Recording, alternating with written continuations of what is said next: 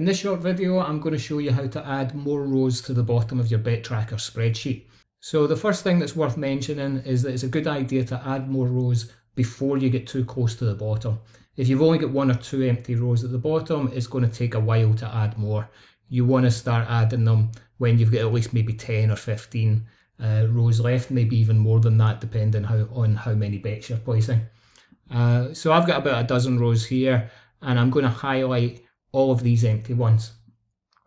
Then once they're highlighted, I can right click and I can insert 12 more rows below. So there we go, I've doubled the number of empty rows at the bottom, but there's still another step after that.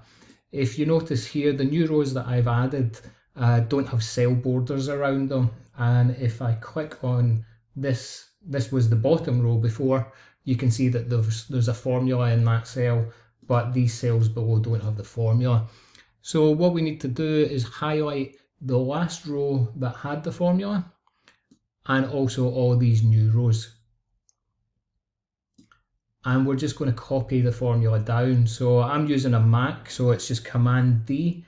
For PC, I think it's Control D, but whatever your copy down keystroke is, you can just use that.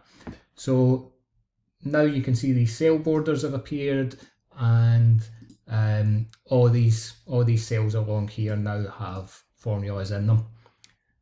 The other thing worth mentioning is that it's really important that when you're highlighting the cells, you actually highlight the whole row.